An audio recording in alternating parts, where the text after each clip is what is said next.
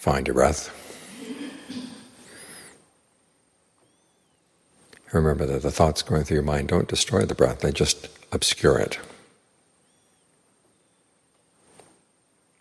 Once you've found the sensation, hold on. Regardless of the winds that come blowing around, you're not going to get blown over. That's the determination you have to make, and then you have to stick with it. And you find yourself blown away, well, just come back, hold on again.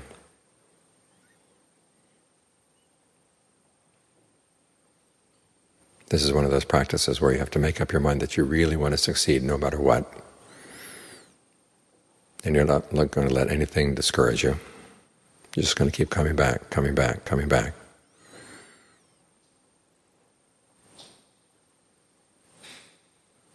And if you wonder, when is it going to get quiet? Well, it gets quiet after you get better and better at coming back.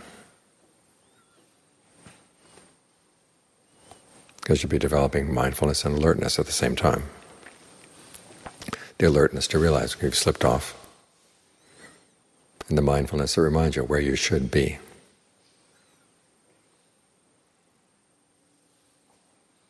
And then you're ardent in coming back, which means you come back right away.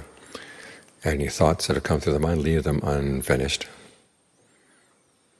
You're not committed to completing them before you get back. It's a strange thing in the mind. We start thinking about a particular topic and we say, well, let me finish this first and then I'll come back to the breath. That way our commitment is more to our thoughts. The Buddha says you should commit yourself to what he calls the heightened mind, the mind that's lifted above its thoughts. Think of the Buddha's image of a person who's ascended a tower and looks down on the people below.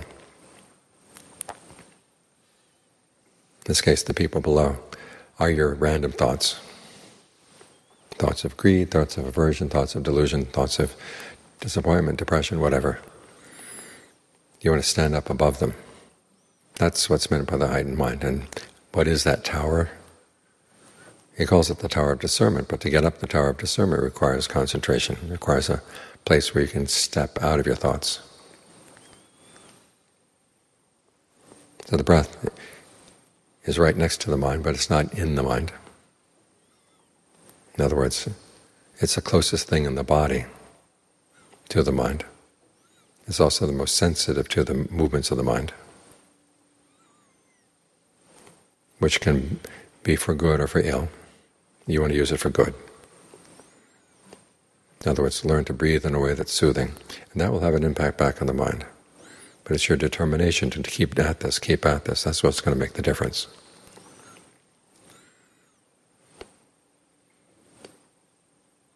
So try not to let anything dissuade you, not let anything lead you astray, divert your attention. This is why we're here, to get the mind settled in. We have our chores.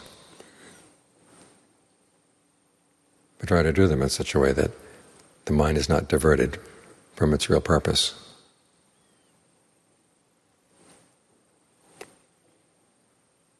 When you can think in these terms, then changes will come in the mind.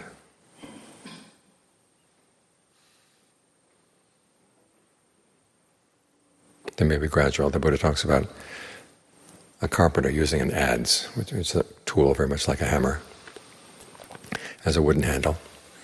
And he knows that the handle's going to get worn down over time. But he looks at it from day to day to day, and he can't see how much it's been worn down. But eventually it will get worn down. So if progress seems slow, don't worry, there is progress each time you come back.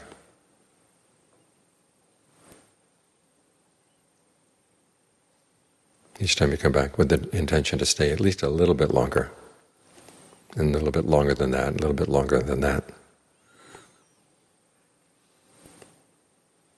It's in that way that your mindfulness, your alertness, your ardency, concentration, discernment, all these good qualities get strengthened.